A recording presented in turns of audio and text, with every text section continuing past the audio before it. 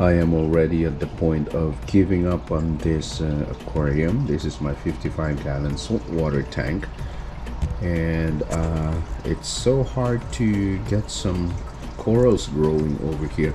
Aside from zoas, which I have a lot of zoas in here, that one, but they're green zoas, and lots of mushrooms everywhere. Zoa, mushroom at the bottom. So yeah, if you guys could give some comments on this one. By the way, my lighting is just a cheap LED lighting from Amazon. I think it's 60 bucks. 2 head and back filters, and that's it. Very basic. And I wanted to go with corals. I already blew up tons of money, probably about 500 now, for corals, and they died. I have like a huge torch over there. It died already.